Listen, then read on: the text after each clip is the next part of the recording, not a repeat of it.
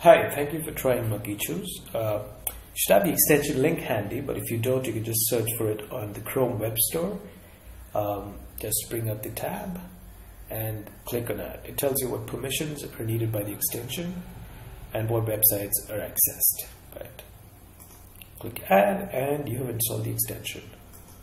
Let's see what MakkhiChoose can do for you. So here we are on Flipkart. Let us say you want to buy a cell phone. Let's click on the Samsung Galaxy S Duos.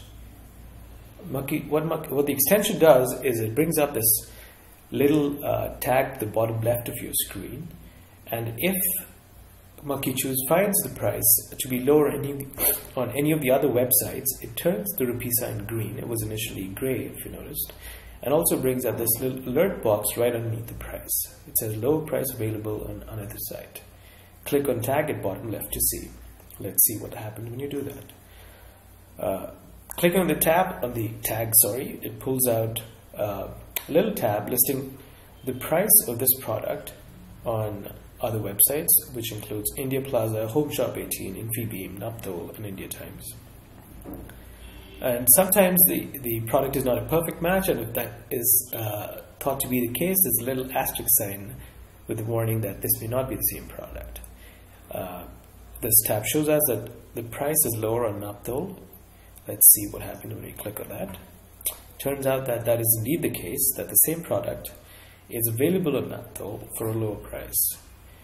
And since this is the lowest price available, you see that the tag does not turn, the rupee sign does not turn green, and there's no alert box beneath the price.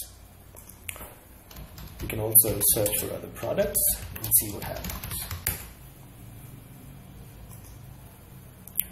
In this case, the price is found to be lower on a different price, and hence you see the rupee sign turn green and the little tag box coming up here right underneath the price.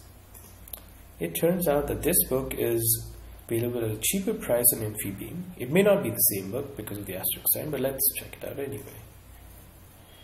And this turns out to be the hardcover version, which is surprisingly cheaper than the paperback. It's available at $552 as opposed to I think it was $900 on the other on Naptol. And again, since this is the cheapest price for this book, the tag sign does not turn green. And that's it. That's all you need to know to try MakkhiChoose out. Thank you.